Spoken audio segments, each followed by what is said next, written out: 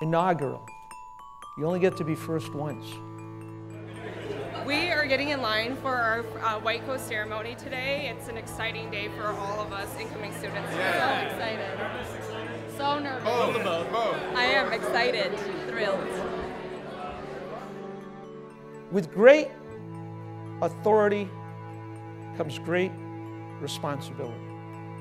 Your class will forever set the bar on the expectations for the School of Pharmacy at MCW. Why are you here? I want to know what's in your heart. I think pharmacists are one of the most down-to-earth people. You can call us on the phone, you can come to the counter. We're always willing to help you and to make our patients feel comfortable. Because for my dad, who had ALS, and there are no cures.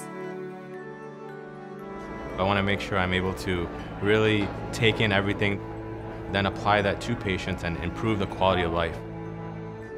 The white coats they receive today are an outward sign of their commitment to compassionate care and to scientific proficiency. It's been so fun having my kids here and my family here. Congratulations! They're all here. They're very happy and excited for this journey that I am embarking on. On Fridays, we're out there in the real world. We directly go out into the field and are able to show what we learned in the classroom. Success is not measured in hours worked or prescriptions filled. It's measured in the lives of others touched.